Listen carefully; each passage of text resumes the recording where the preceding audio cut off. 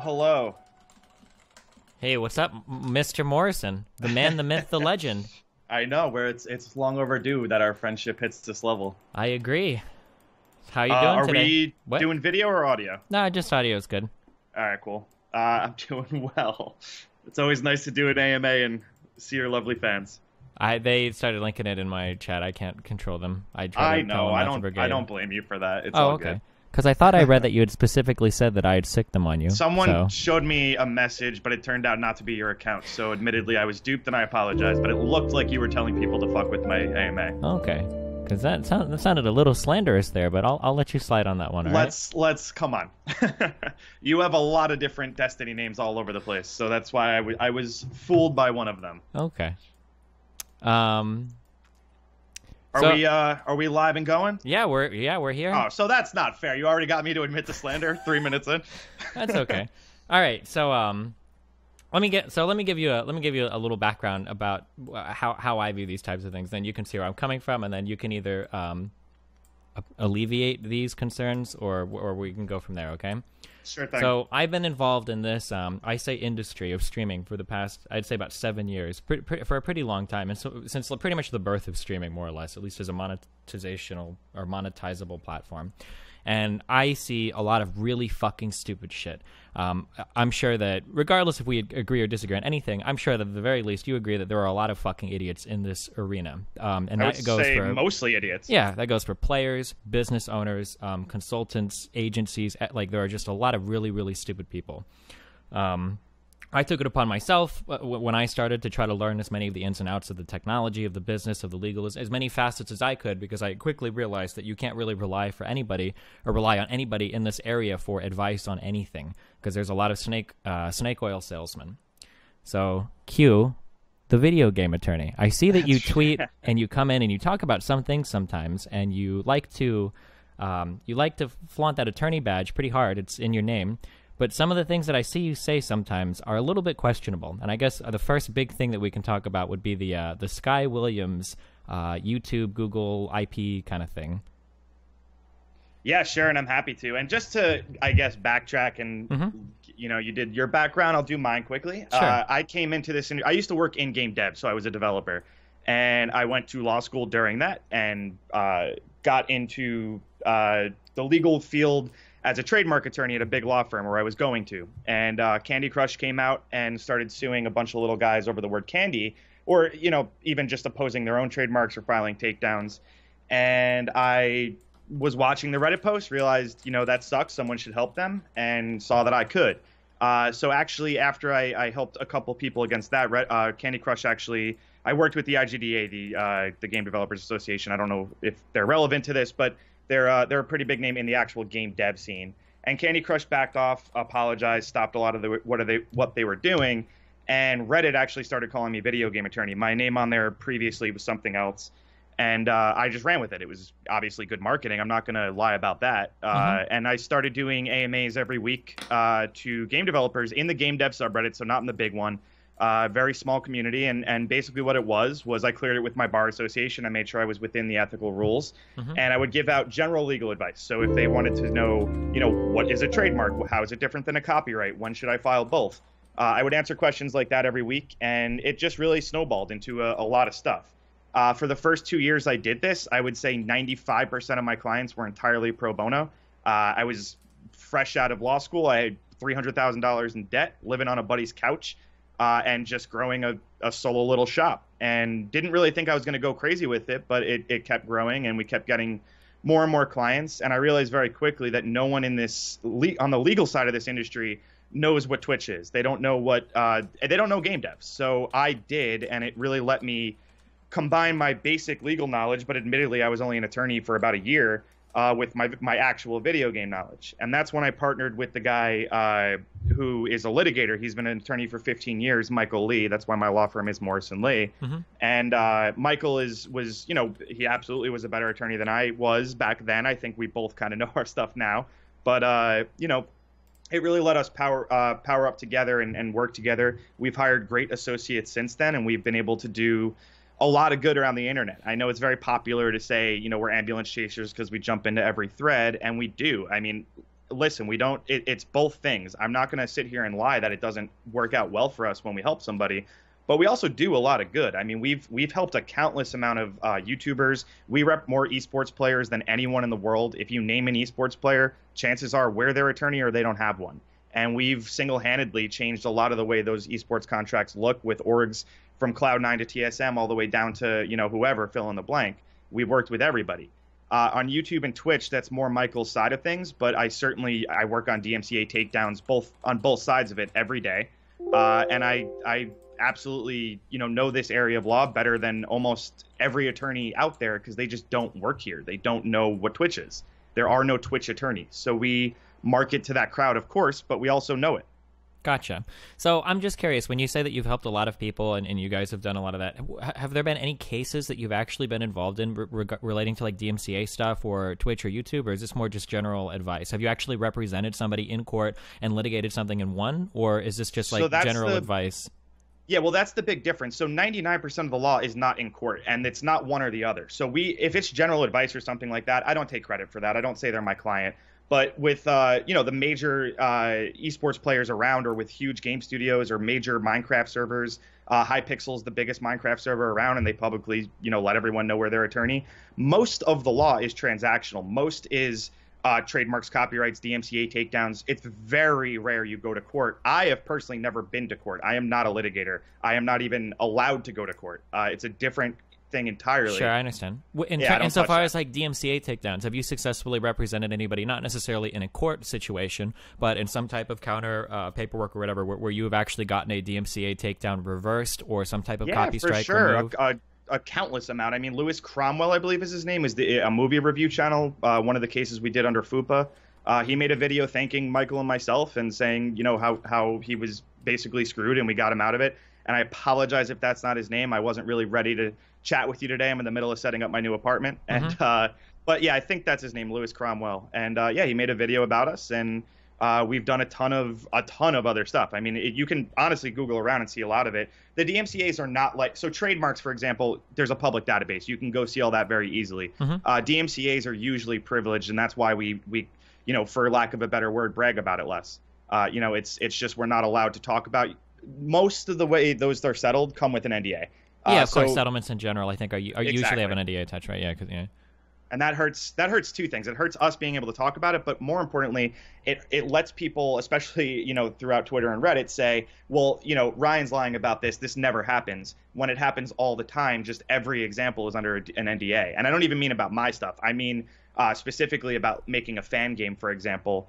Those games, I see people's lives ruined quite a bit over fan games, and I don't have an example to point to, so people don't believe me. And I don't know what they think I'm getting by profiting off saying don't make a fan game, but that's a common accusation that I just do that to scare people on Reddit. Gotcha. I don't get the point A to point B there, but it's definitely a thing that sucks. Sure, I understand. And then just for the audience, and I'm guessing the reason why the settlements are typically NDA'd is to protect companies, because if that was made public information, then it would be easier for people that are litigating on the defensive side or whatever to reach settlements or whatever, right? Yep, because the amounts are super secretive, and also on the flip side, if Sony shuts something down, Nintendo shut things down very publicly and didn't get NDAs, and now look at Nintendo's reputation. So the rest of the industry saw that, and they won't even send a cease and desist unless they're sure they can keep it silent. Sure, I understand. Okay, so let's talk specifically in regards to the Sky Williams thing, because I think this was the first time when I started to get a little irritated. So I think that basically the big problem that people were having was that YouTube's content ID system was very, very Nazi-like. I think it went so far as if somebody filed a claim that I think they were even retroactively awarding revenue. It was insane. But at the very least, you were instantly claimed all of the revenue that was being generated on that video. It was very, very, very far-reaching in terms of the impact. And a lot of people were very upset about this.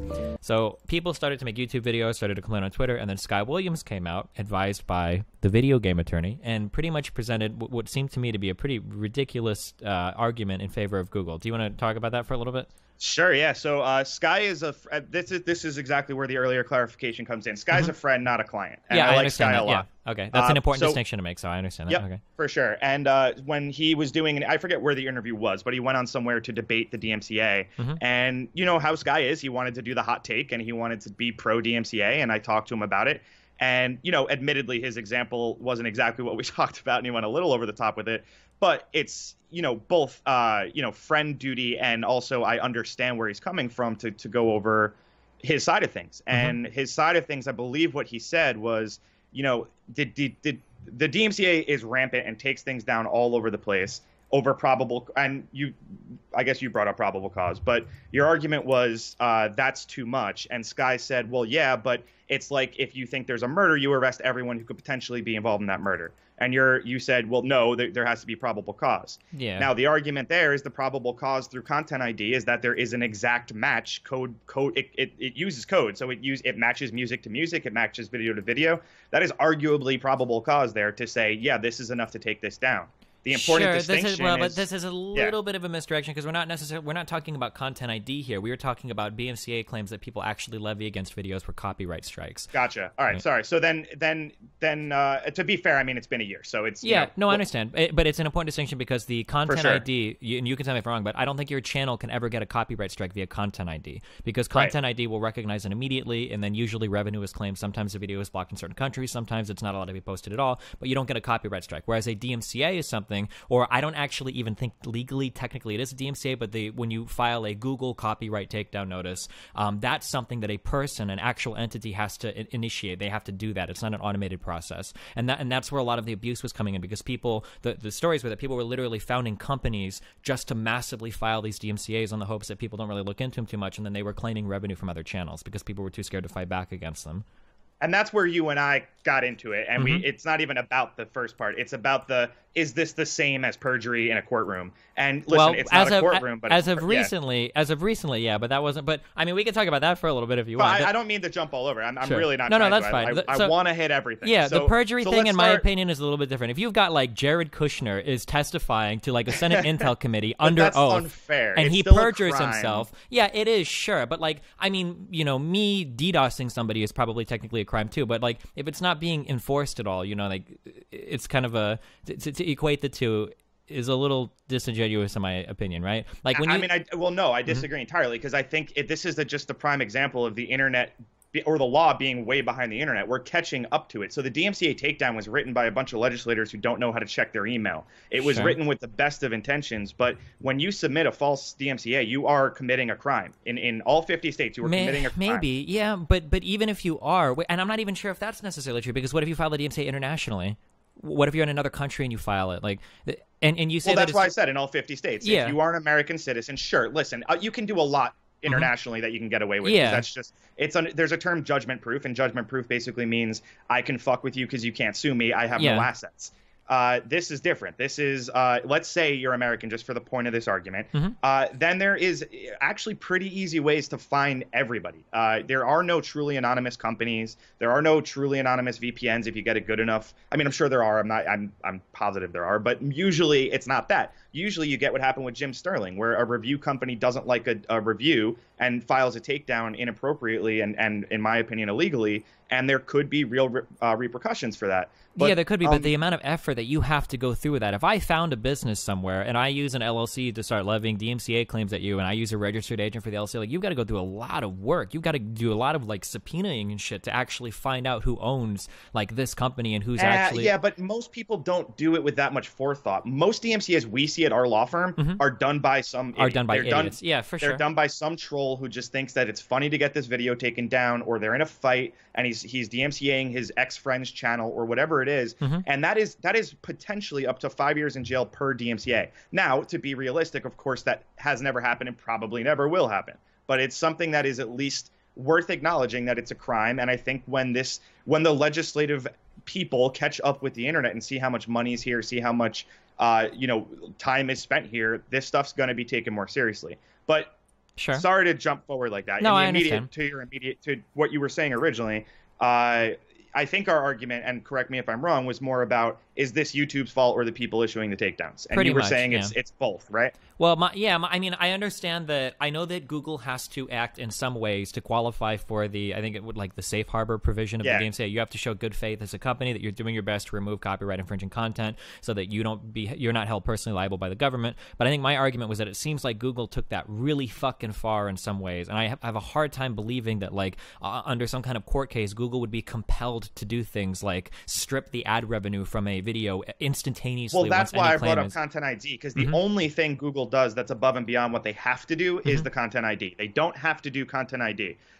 They basically what they do have to do though is if you upload a Star Wars video, even if it's a parody, even if it's something that you absolutely have the right to do, if Disney says take this down, Google has to take it down. YouTube has to take it down, or and the they're onus also is on liable. you to fight it. Yeah.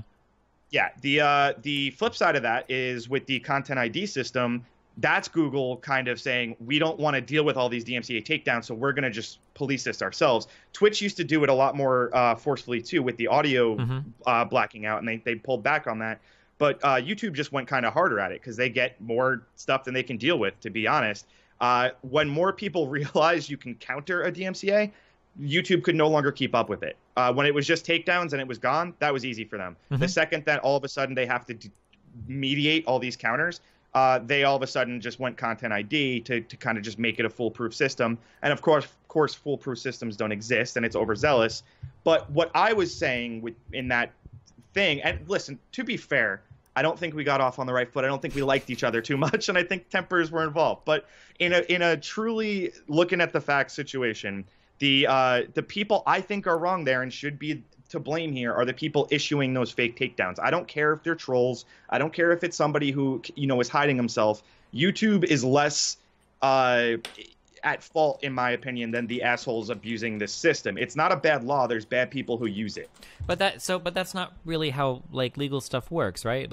You can't really say that well, this law is kind of bad, but the bad people are the people abusing it, right? Whatever law you've written, we could especially dive into things like tax law, right? Like people that use certain tax loopholes or whatever in order to minimize their tax liability and whatnot. You can't really say that, well, these people shouldn't be abusing us, right? Any law or rule or regulation you write, you should always be taking into account the people that will stretch it the hardest, right? These are For the people sure, but our rules, legislators are idiots. I mean, we have a group of very dumb people running the government. They don't understand technology, and those are the people writing this stuff. And then YouTube has to make it work. Google doesn't want the DMCA to be so the DMCA is not just a takedown. The DMCA is the entire all-encompassing law of copyright with the internet right now. Basically, for the most part, there's of course other things that affect it, but it's what makes it so YouTube can exist. Because without YouTube, they would be held personally liable for every copyright everything. Infringing thing that's hosted on the website, and they would have to fight countless lawsuits. Yeah. Exactly. So this lets it work out, and unfortunately, there's no good answer here.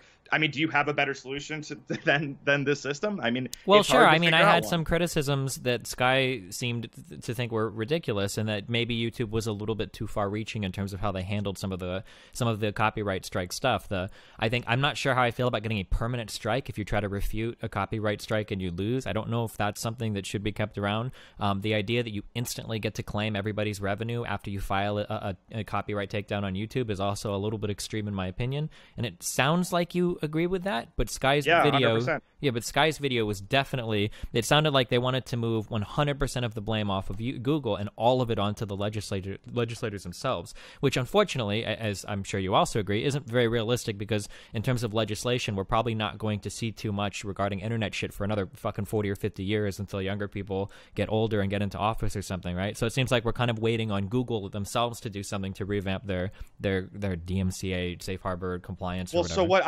and listen, yeah, I mean, we're same page.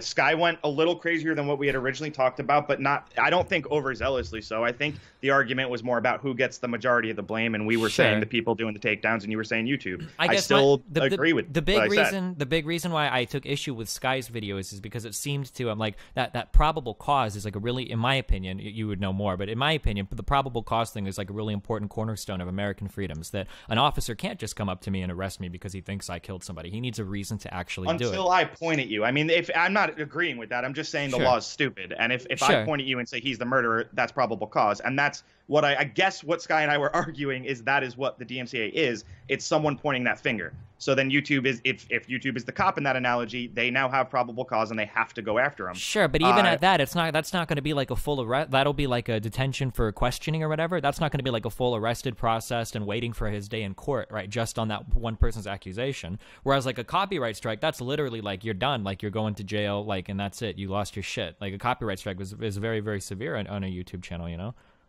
Yeah, sure. I mean, it's It's not always, though. I mean, you can absolutely counter it, and that's what we spend most of our day doing, is Well, but helping that's people who did something with fair use to actually counter it. Sure, but that's the scary part, is the countering. You always have so much more to lose than you do to gain, right? Like, yeah, and just to be clear, so everybody knows, when you counter a video, everyone there's a lot of bad information out there, and this is actually why I got so heated with you, is despite your intentions at the time, I felt you were spreading bad law kind of on purpose. And I guess that wasn't the case. Sure. What kind of bad law did you think I was spreading? About this in particular, about the content ID kind of being overzealous and YouTube's fault, and it's not the people abusing it. There was nothing to lose if you did abuse it. It was just stuff that I didn't really agree with at all. I still don't. But what I'm saying is where the hell was I going with that? What were we just talking about? So in terms of like the takedown, the copyright strike, you have nothing. Well, here, I'm curious. What do you think about the nothing to lose or nothing to gain, everything to lose? Why do you think that's a bad? Right. So that's where we were going. Right. So when you counter something, it's daring the other party to sue you. So if Disney issues a takedown, and I have my Star Wars, fan review up or whatever it is, and maybe it is fair use, but if I counter it, now Disney has to sue me to get it back down. That's how the counter works. And if you're going to do that, you're daring Disney to sue you. And that's not a thing we usually recommend to a lot of our guys, even if they're right. And that's what sucks to be in our position. But this sounds like my position then, that if somebody DMCA's my shit and I want to fight it, I have very little to gain and everything to lose. That was my position. That's why I felt like it was so one-sided. But why are you mad at YouTube then and not Disney? YouTube doesn't make that enforcement policy. YouTube doesn't make that counter policy. That's all the DMCA. Because that's not I guess I felt like law. YouTube could put a little bit more of the onus on the copyright filer rather than just like signing a web form that says, oh, I promise this is really my stuff, and then push a button. But that's not YouTube. That's the DMCA. That is literally what it says. That is all. Everything in that one-page form, from the swearing under oath, under perjury, penalty of perjury, to what is actually in there, to the actual paragraph you have to type out. Please don't anybody listening to this go file a DMCA, but if you want to bring up the page, you'll see you actually have to type out the paragraph. You can't even copy and paste it. Well, you just have to sign your name. You don't have to type about the paragraph, but or maybe on Google you certainly do. That's what we go through. Really? Yes, absolutely. I just did some today. I've filed DMCA's or copyright takedowns in the past, and I've never had to type out the whole paragraph. Is that through YouTube? Because YouTube probably has a little simpler thing, but it's not a true DMCA. So that's another thing. Yeah, is that the YouTubes aren't actual DMCA legal takedown notices? They're copyright infringement, whatever Google's internal system. Exactly, and it's the same thing the Apple App Store does, where it's not a real DMCA takedown. That's why we do the real ones, which is that one-page form through the parent company, where they have to comply. They don't have any choice. But Apple basically does what you want YouTube to be doing, and Apple doesn't comply with the DMCA. They don't do automatic takedowns, and they instead force mediation between the two parties. But that's Apple saying to the government, come and fine us, come and penalize us. We're bigger than you. Sure. Kind of ballsy of Apple. YouTube's not doing it. Sure. And I don't think YouTube should have to. I don't think that's their responsibility. If they want to send lobbyists and try to get the law changed, all good. But we're doing the same thing. We work with lobbyist groups to try to change this law also. I agree with you philosophically. I'm just saying it's not YouTube's responsibility to fix this. It's our legislators, and they're not doing fuck all to do that. Okay, so when you say that YouTube is doing what they have to do to legally comply with the DMCA safe harbor provision or whatever, why did YouTube roll back that provision then, where you automatically get revenue from a channel that you file a takedown claim on? It seems like YouTube has a little bit of wiggle room in terms of how they process these, and I think that's all I was asking for, is to make them not so absurdly one-sided, which was a big problem with these copyright takedown requests. Well, to be fair, it's a little easier to have this conversation and get to a common ground than it is at 1 a.m. on Twitter screaming at each other with all of your followers calling me a cuck. But, yeah, I mean, that's true. I mean, we can fight the fight, but I think we're pretty same page on that. Okay. Well, then I guess we don't necessarily have any big disagreements there, but But let's talk about the other stuff that always comes up, Sargon and H3H3, or anything else you want to talk about. Oh, sure. Yeah, the Sargon thing wrestled me pretty hardcore. I don't know how much you follow me or know. Who the fuck is Sargon? Okay, so Sargon is basically a guy that does right-leaning commentary online or whatever. So I had a long-form discussion with another. I thought you were right-leaning, to be honest. I thought that's why I thought you were an alt-right guy the first time we talked, which is why I also didn't love you. Oh, well, I'm actually a huge social justice warrior libcuck, so good. So basically, I had a huge discussion with JonTron that lasted 2 or 3 hours, and what Sargon did was Sargon clipped 30-second clips out of this conversation, and he posted them to another YouTube channel with defamatory titles, right? I don't care about whatever title, but it was just straight ripped off my YouTube, right? So I DMCA'd all 4 clips, and he threw a huge hissy fit, and everybody thought that I was in the wrong, blah, blah, blah, blah, blah. But yeah, that was that. And then in the course of all of that arguing, my best friend, the video game attorney, showed up on Twitter to take Sargon's side there. If anyone tweets at me, hey, I want to mess with Destiny, my immediate reaction is sure, it's free, let's do it. Okay. You know, and I understand that because I do the same thing, because if people tweet that, you know, the video game attorney is up, then hell yeah, I'll go and fire some shots at Twitter. But when you delete them all afterwards, I think it kind of looks... Well, so that's two things.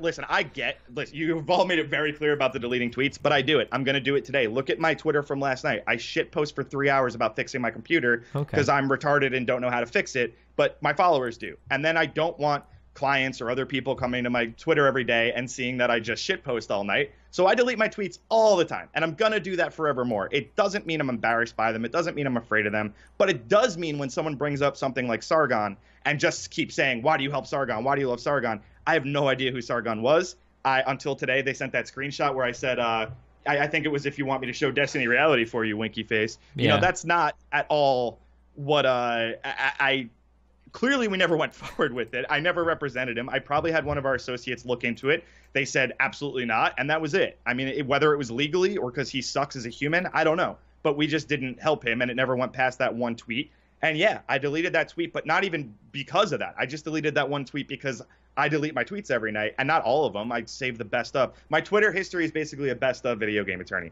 I delete most of my stuff, and I know that's frustrating. I know you don't like it, but it's just life. You know, that's how I clean it up. Gotcha. Do you ever think about making a second, like a shit posting Twitter account? Yeah, I mean, I might have one. Oh, okay. Oh, that's good. I never thought about that.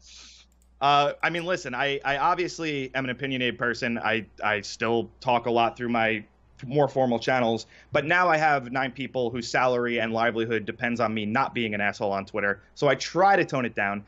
I mean, literally, we've now been doing this for about a year. If you go back and see me a year ago versus what I post now, it's 2 different worlds. But it's I'm still out there a lot. It's just toned down more. And yeah, maybe I have a glass of whiskey, see Sargon tweet me, and then want to take it down. I don't know. But that's not my that's certainly not the kind of people we work with. And certainly if it was actually bad law, we didn't help him. I mean, that's all there really is to say about it. But I still don't know who Sargon is. And it's, you know, that's where we're at with it. Okay. All right. Is he like your rival? Like, is he your arch nemesis? A little bit. I've got a lot of them these days, but yeah. I thought I was. It's disappointing. Oh, no, we just tweet every now and then. This is the guy that keeps me up at night. And then you got to do it with Devin, come on. Well, Devin, to be fair, Devin says you're a really cool dude. I respect Devin's opinion a lot. He said he really likes you, and I really respect it. Not like I think Devin is a friend, but like I think Devin is really a really smart dude. So, and he vouched for you a lot. I don't know, even off stream or whatever, like he never said anything bad about you. He never had anything bad to say about you. So, I mean, I guess. No, I love that. The first time Devin and I talked, we basically almost got in a fist fight also because I was trying to negotiate a player's deal. He was fighting for the team, of course. Mm-hmm. And it's, you know, that's a contentious relationship. But I'm really a big believer in mutually beneficial relationships, and we're not squeezing out every dollar we can for the player. I'd rather the player be happy on CLG, stay a long time, and have a good career. And that's why Devin and I have really, you know, come to terms on a lot of stuff. And I respect the hell out of him all. So I love that guy. Gotcha. Cool. Well, were there any other? Well, what else do you want to go over? Well, just because, I mean, I'm still being tweeted as we're talking, just to go over the H3 stuff. Oh. I mean, I don't know how to be. There's really not much to go over. I mean, we helped him a lot with his DMCA stuff. Uh-huh. He got sued. My partner, like I said, is a litigator. We started the case. Ethan and Hila moved to L.A. We were in New York. We're only licensed to litigate in New York. So he moved out here. He also, the case exploded. To be perfectly frank, I don't think anybody expected it to go past posturing, and it turned into a real lawsuit. So they got a huge law firm behind them. The FUPA money had to go to that, and that's really the long and short of it. I have nothing but love for them. It's not. Oh, and then the other thing is we messed up the paperwork. That's not true at all. We filed our removal. The new attorney was at his son's wedding and didn't file his taking it over in time, and then nothing happened. The judge was just like, "Hey, file this." It was filed, and that's it. I mean, literally nothing happened. So I know. And I like Leonard French. I just went out to for drinks with Leonard French. I respect him a lot. But that video out of context sounds like it was this huge snafu in the lawsuit. It wasn't. Gotcha. I mean, until all of that becomes public, I can't read dockets or anything, so I don't know anything about that, so I can't really, I'll just throw that in there. I mean, the dockets are public. That's the only reason I can talk about it. I can't say anything more than that, but those dockets are public. Don't you need like a lawyer login or whatever to view them? I mean, you can go to Pacer and pay 10 cents to see it, I think. 10 cents, fuck. Okay, yeah, I don't want to dig into that stuff too much, just because I know there's a lot of professionals. I mean, that's really all I can. Yeah, that's really all I can even say on it. Okay, well, I guess most of it just came down to shit posting. I don't really know what else to say, buddy. Listen, I mean, I know everybody wants blood. I'm happy to be mad at you still, but it's just there's not really a lot going on, and it sounds like we have all mutual friends, so It's probably easier if we don't hate. We tone it down. What? Do you have any strong opinions on this New York City law that makes it so that if I accidentally misgender someone in the street, I get a $100,000 fine? Wait, is that real? I'm in California now on business. I have no idea what's going on in New York, and that's not my kind of law, obviously. Okay, yeah, no, never mind. I'm just messing with you. Okay, well, does anybody else have any final? Do you have any final memes you want to bring up or whatever? I guess I won't shit post at you as hard or anymore. Yeah, I mean, you don't have to stop entirely. Mm-hmm. I miss it. I wouldn't be able to sleep. Let me be totally honest, and I'll speak to you earlier. So, like, my big problem, and I'm kind of glad you brought up the FUPA stuff, was that the impression that I had of you and your law firm was that you basically ran around and you talked a lot of shit, but then you never actually did anything. And that FUPA thing was also something that it kind of seemed like it. Like, it seemed like you hyped up that FUPA stuff a lot, but then I'd never heard of it, like you guys doing anything with it at all. So it just kind of seemed like you sat there on it. And I totally understand that with the FUPA thing in particular. The other stuff I don't agree with as much. Because normally when we pop into a Reddit post and help someone, they usually make a follow-up and thank us. And yeah, that one doesn't hit the front page, but it's out there. The FUPA stuff, though, yeah, I mean, he went to a big law firm. They're charging him, like, big law prices. I think he'll probably hit 6 figures in a single month sometimes. He needs that money now. I mean, it's just it's a reality of it. And we still help people pro bono. Like I said, there's videos out there thanking it. But yeah, that was a really good idea with not enough funding. Originally, we were talking about making it a monthly Patreon and stuff. But there's really just no need to squeeze money out of people for it when we can do what we've been doing for free and it doesn't bankrupt us. I drive a Kia and eat Taco Bell. I don't need a mansion, and I'm happy to do it. Yeah, absolutely, we use it as marketing too. I'm not ever going to lie about that. It's great for us when we help people, but we're still helping people. It's not just posturing and bullshitting. Gotcha. Okay. Yeah, cool. I mean, I guess I really don't have anything else. Cool. Well, nice meeting you. Yeah, well, hey, I appreciate the conversation, buddy. I won't roast you on Twitter every time I have the chance to, right? Yeah, deal. Good chatting. Glad we cleared a lot of that up. Yeah, thanks a lot. I'll see you later, buddy. All right, later. Fuck. Well, honestly, that's kind of how I thought it was going to go. I didn't think he would be so big on the shit posting thing, but here we go. Are you guys happy now? Look at all the friends we're making around the world, guys.